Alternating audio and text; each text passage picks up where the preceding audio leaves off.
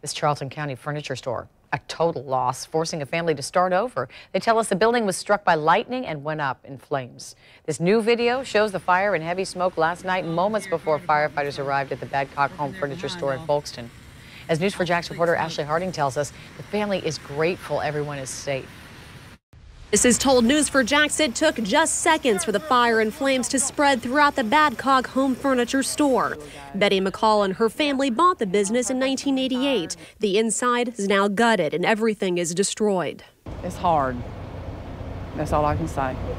Having a fire of this destitution is like having a death in the family. McCall says she and her husband were at church when they were notified. In all, it took crews from at least 3 fire departments and more than a dozen trucks to get it under control.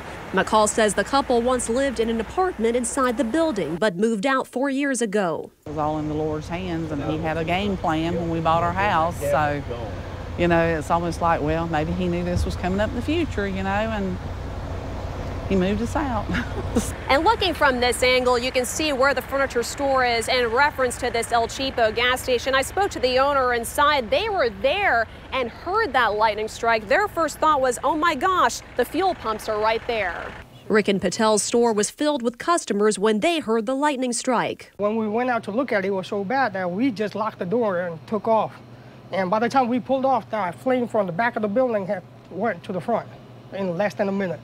With just those seconds to get to safety, Patel's son took this cell phone video showing how intense the flames were. Even with insurance, the McCalls say starting over will take time. They're leaning on their faith to make it through. In Charlton County, Ashley Harding, Channel 4, the local station.